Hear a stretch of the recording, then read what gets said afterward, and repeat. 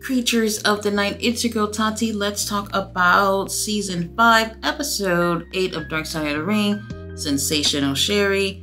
For this episode, we do have Jim Cornette, Eric Bischoff, Jake the Snake Roberts, Medusa, Rockin' Robin, her best friend Kathy, her son Jared, and his father, which was her first husband. Now, Sherri did grow up without a father, so her and her mother did bond over professional wrestling, and them going to live shows made her realize that she wanted to be a professional wrestler.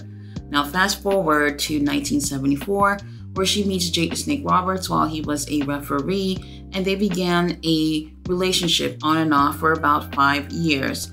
Now, when the producers asked him if he was in love with her, his response was that he was in love with something. Not necessarily saying what that something is, but I thought that was an interesting response about if he loved her. However, what he knew that she loved professional wrestling and that she was willing to do anything to get into the business. So at 16 years old, she approaches Grizzly Smith, which was the father of Jake the Snake Roberts, who was also a promoter, and he told her, come back when you are 21. So she moves on to New Orleans in 1976, where she meets her future first husband, where she is a dancer. Now, they never say the word stripper, but based off of the reenactment, it looks like she was a stripper. Now, they end up moving with each other not too long into their relationship, and he realized not that long after that she was into partying and doing drugs, and somehow they still end up getting married, and she got pregnant. Now, the baby's born, she's still wanting to pursue professional wrestling, and after 3 months, she decides that being a mother isn't for her and that she's going to leave to go to Memphis and pursue her career in professional wrestling. She goes to Memphis and she continues to dance for money. Now, when the time was right, she was 21 years old, she ends up going over to Grizzly Smith, and the first thing Grizzly did was slap her across the face real hard, and her response was, "Is that all you got?" And she told him that she was ready to be a professional wrestler. Now, she's now starting off the career under Grizzly Smith, and she's wrestling and she's making friends, and she became friends with Rockin' Robin, who is also the daughter of Grizzly Smith. And she realized that she is also getting into a lot of parties and doing a lot of drugs and getting herself into somewhat of trouble. Now, after a little bit of time, Grizzly Smith approaches her and said, "Hey, you know, I think it's best for you to go over to Medusa's school to go and train."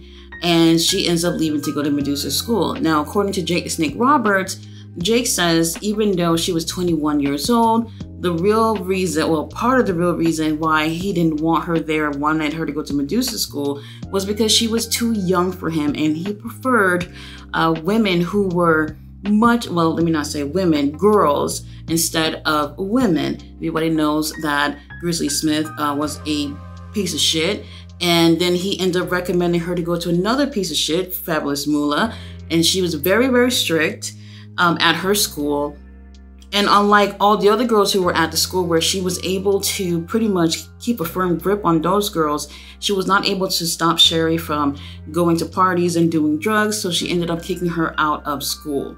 Now, she's out of the school, she's looking for other territories to go to wrestle, but at this time, her ex-husband was looking for her. He ended up hiring an investigator, private investigator, to find her, basically look around to see where she was being booked to wrestle, and he was looking for her. Now, the issue is that obviously there's a baby involved, and he's raising his baby alone, and he wants her to come back so they can raise the baby together, or at least have some help with their son. However, 3 big-ass dudes end up confronting him one day and told him to leave Sherri alone or else. So at this point, he stopped pursuing trying to get in contact with Sherri because he realized that the baby needs at least one parent, so it was not worth trying to keep in contact with her. He was just going to wait until she contacted him. Now, Sherri went from Mid-South to Japan and then going on to AWA, where Medusa looked up to her and wanted to be just like her.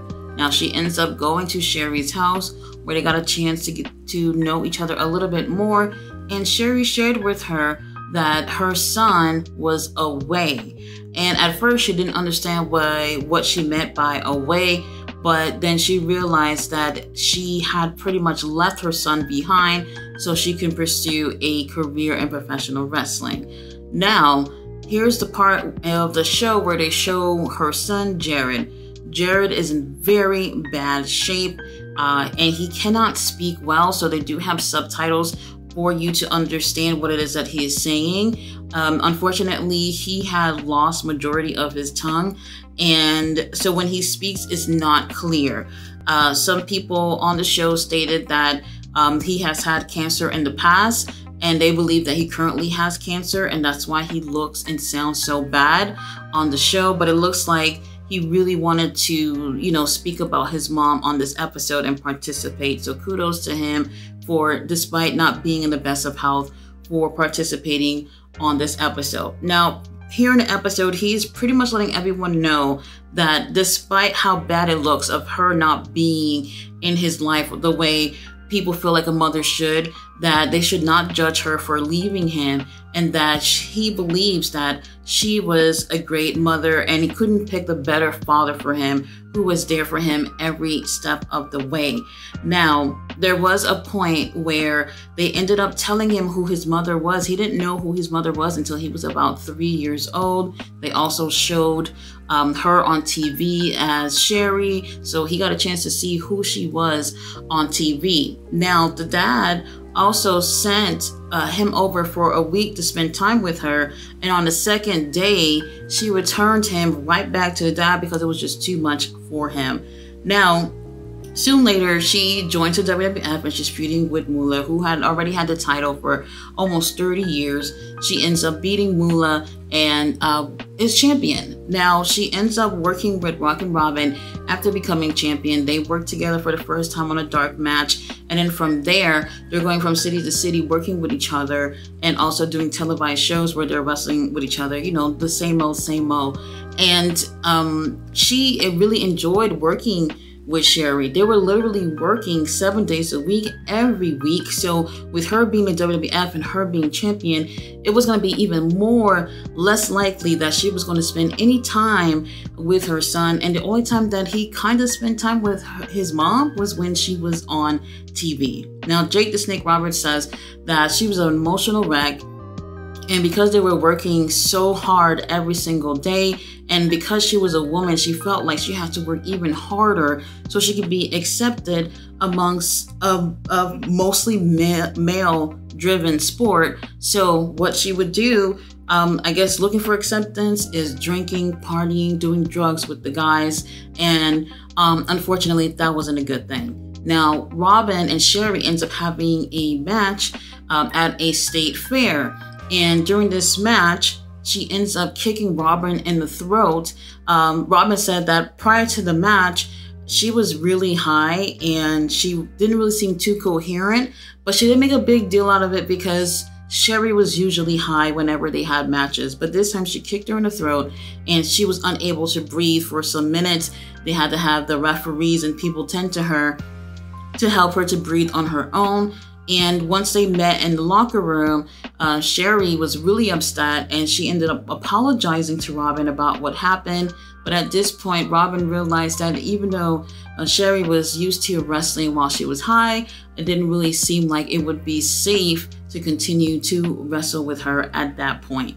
Now, during the 1990s, she was one of the most, popular women in WWF. However, Vince McMahon didn't really care too much about women wrestling, and at that point, he ended up putting her as a manager with several big name stars in the WWF, which was interesting because she made more money as a manager than as a wrestler. So regardless of who she was in the ring with, she became more and more famous, and she did an amazing job as a manager. Now, as Jared got older, he was able to go on the road with her from time to time. And the crazy thing about it is he really wanted to spend time with his mom. However, he saw her doing a lot of things that if he were to tell people, that she would stop having him being on the road with her. So he kept his mouth quiet so that he can continue to spend some time with his mom, even if it is for a few days or weeks on the road out of the year. Now, she was on a lot of drugs and she was taking muscle relaxers because she was in a lot of pain. And although she was wrestling less during this time, she was still taking a lot of bumps and she had back problems that she was taking muscle relaxers for. Now, you guys know the steroid trials was a huge deal. And even though this was really about the steroids, that was the steroid issue that was going on for that trial, they also began to test for other things as well. And they tested Sherri several times. She failed every single test every time they tested her. By 1993, they decided to let her go. After being fired from the WWF, she goes home and she's calling around different promotions to see who would hire her. Now, Jim Cornette gives her a call and tell her to come on down to Smoky Mountain Wrestling. Now, for those of you who didn't know, Jim Cornette obviously was a manager, and the first wrestler that he ever managed was Sherri Martel. Now, Sherri goes on over to Smoky Mountain Wrestling, and she's not just there to be a manager, she's there to actually be in the ring. And you know, she's been doing she's been taking that manager role for several years now. Now she's back into the ring, and her back is not in great condition, and she's struggling in the ring and even out the ring just to walk. And she's taking more and more medicine, especially muscle relaxers, to help deal with that pain. And unfortunately, Jim Cornette had to let her go because she just was not ready to be in the ring or just do anything where she would just be in even worse shape.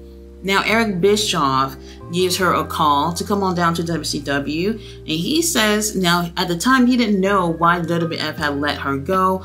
All he knew was that she was a legend and a really great manager and wanted to bring her on by to WCW. And there she managed Harlem Heat. And you guys already know, you know, they had that infamous moment where Harlem Heat, Mean Gene Okerlund, and Sherri Martel, they all was cutting a promo. Well, Booker T was cutting a promo on, y'all know, Hulk Hogan.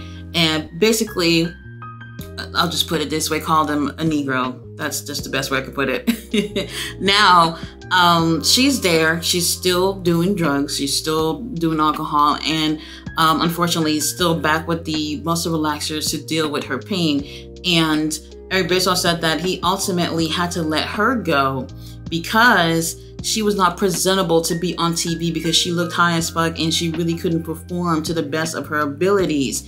Now, Medusa does bring up a good point and says, if that was true, the reason why he let her go, then he should have let go a whole bunch of guys that was on that roster that was on the very same situation, just like her, where they all was high as fuck on drugs and popping pills and all that other stuff. You should have let them guys go too, and not just Sherri. Now, at this point, she's depressed. She lost her job, and losing, you know, not just WWF, but WCW. Where else could she go in terms of the really big promotions during that time?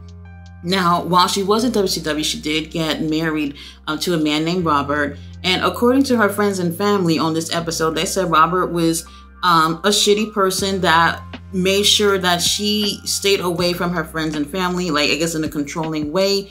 He was really used to her being on the road and, you know, making a lot of money. And then all of a sudden she loses her job and now she's at home and he has to stay and be with her all the time. And he made sure the family stayed away. That's their words, not mine. And obviously they didn't like him for that.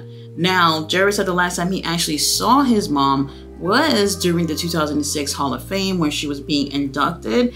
And they were saying that low key that she truly wasn't happy with being inducted into the Hall of Fame because to her that meant that her wrestling career was absolutely over since she was being inducted. Now, she still wanted to pursue doing things in wrestling in other ways if she could not be in the ring. Now, fast forward to June 14, 2007, she's on the phone with her best friend, Kathy, and she says, look, I don't want to speak too soon, but WWE is saying that they would pay for my back surgery, and once I am healed from that surgery, then I can train the girls at WWE. Now, she was so happy and optimistic about it because in that way she would still be, you know, in the professional wrestling world. However, on June 15th, the very next day, while she was on her porch on her rocking chair, she ended up collapsing and passed away. The Alabama police did investigate, and they saw that, well, she passed away from an overdose. And it was really, really unfortunate that even though she seemed so optimistic to continuing somewhat of her career in professional wrestling, that she was still going back to, you know, self-medicating with these drugs and ended up overdosing on Oxy, which is really unfortunate. Now, the moment she passed away, her best friend did call Jake, and Jake came over and just drove a couple of hours over to go see Sherri. He went to the funeral, had a speech at the funeral. He said he was so fucked up on all the drugs that he took that he barely remembered that day. And all he could think of was that she was his best friend, and why would she leave him in this world?